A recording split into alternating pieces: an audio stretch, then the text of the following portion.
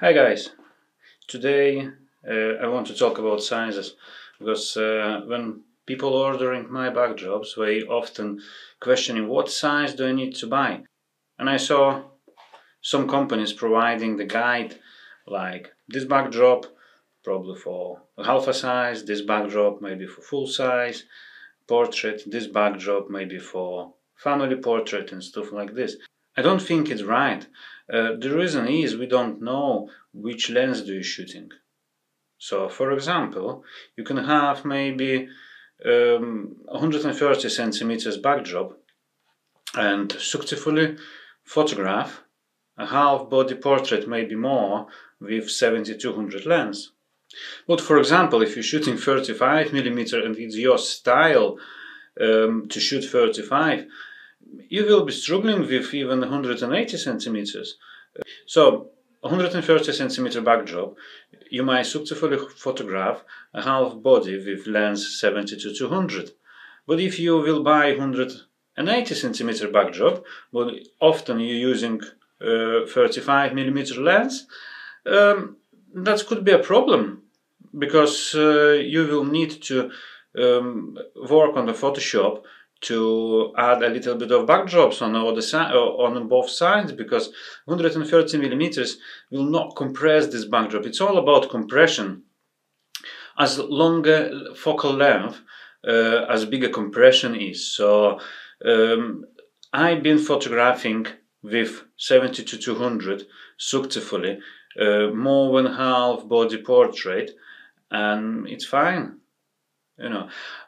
Other question is a budget. So do you need a big backdrop? What do you photographing?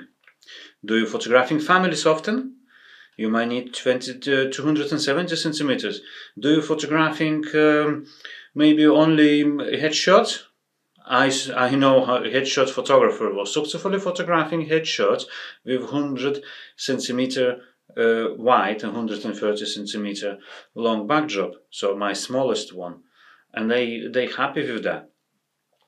If you're photographing couples, you might need 180 centimeters. But look, for example, you might be not often photographing families, but sometimes. Also, you might like stacking the backdrops, and you might like to have ability to extend the backdrops to longer, wider, extended wider. So why not to think about buying maybe two backdrops? For example, you can buy 180 centimeters wide and 270 centimeters length, and you might want to buy 130 centimeter in a similar color or same color. And if you need to, you can use two backdrops side by side and you have one big backdrop. But also, you can stack them in the corner. So that way, you can stack them in the corner and use the corner. Or you can make some kind of stacking the backdrop. So you can put one over the another one. There's lots of possibilities with two backdrops. I think it's more versatile and better than one 270 backdrop. Even for me, it's better to sell 270. I will make more money and quicker. I need to paint only one backdrop. So yeah, it's up to you what you will choose. But it's your decision. I just giving you an options what you can buy and what you can achieve. If you will buy 270 centimeters wide backdrop, you will put it basically on a stand somewhere on a backdrop system, and it will be there.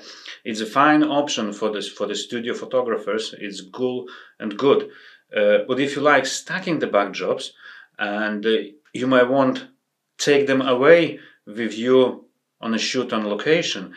If you want to put one backdrop over another, if you want to move backdrops from place to place in your studio, if you want to play more with the backdrops, might be your options to buy 2 or 3 backdrops in the smaller sizes and you can stack them and combine them together. Or even if you buy complementary colors backdrops, for example, you can buy maybe olive green and pink backdrop or something like this.